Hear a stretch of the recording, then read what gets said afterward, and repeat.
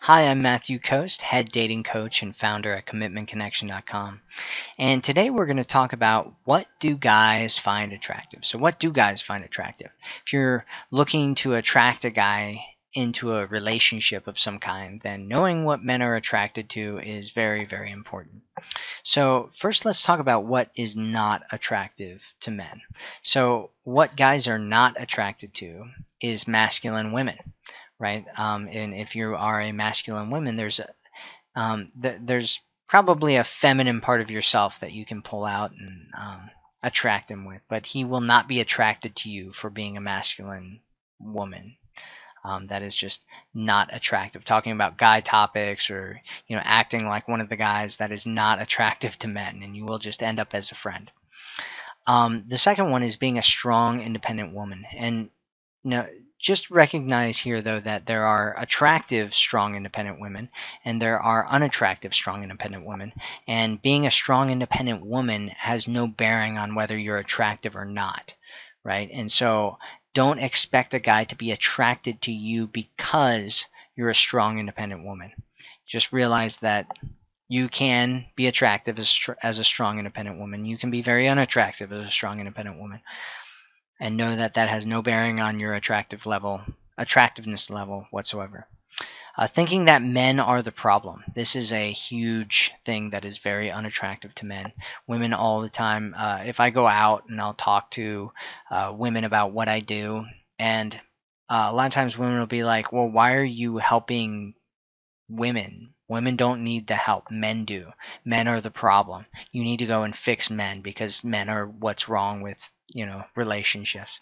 And that attitude is really, really unattractive, and that will keep you single for a very, very long time.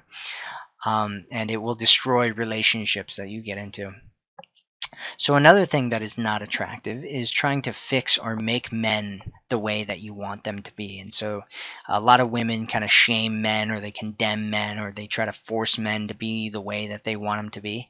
And that is just not attractive in any way. Men want you to love and accept them for who they are. And if you're trying to fix them or change them, they don't feel like you love and accept them, and they will pull away from you and they will disappear. So, what is attractive? Let's talk about what is attractive to guys. Feminine energy is really attractive to guys. So, everybody, men and women, all have a feminine and a masculine side. And so, if you want to be attractive to men, pull out your feminine side when you're around them, or pull it out before you get around them, and so that it's open and expressive when you are around them. And that can be incredible. I mean, it's just insanely attractive to men. Youthfulness, so being playful and youthfulness. A lot of women are like, "Oh, men just want the youngest, prettiest girl they can find," and there is some truth to that. But in reality, what men really want is a woman who's youthful, right? If you act like you're an old woman, that is not attractive in any way. But being really playful, being really youthful, being really young at heart, that is incredibly attractive to men. So the next one is being a woman of value. You know, being valuable to a man in his life is incredibly attractive to men. So, um, you know, being someone who is valuable to him, someone that he can see, uh, adding value to his life. That is really powerful and can be incredibly attractive. And so, the more you can show that you're in alignment with who he is and where he's going, the more he can see you as being relationship material. And so the last one is connecting to his heart, right? Connecting to his emotions is really, really powerful and really attractive. Men don't get emotions, and women tend to get emotions a lot better than men do.